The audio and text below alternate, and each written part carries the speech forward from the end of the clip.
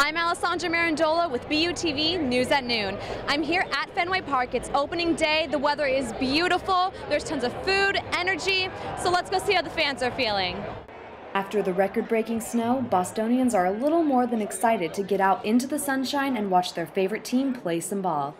Oh, very excited. Last year was such a disappointment. We're looking forward to this year. Right. This is his first opening day, so he's really excited. How excited are you for today's game? Good. Good? It's great. This is great. Always, opening day is always terrific here. It's always the excitement in the ballpark.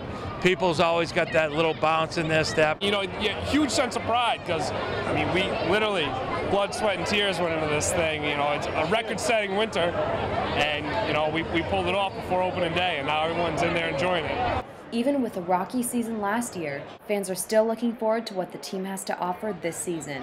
The Red Sox offense. I'm really impressed with what they've done in the offseason, and this year it looks promising, so I'm happy for that.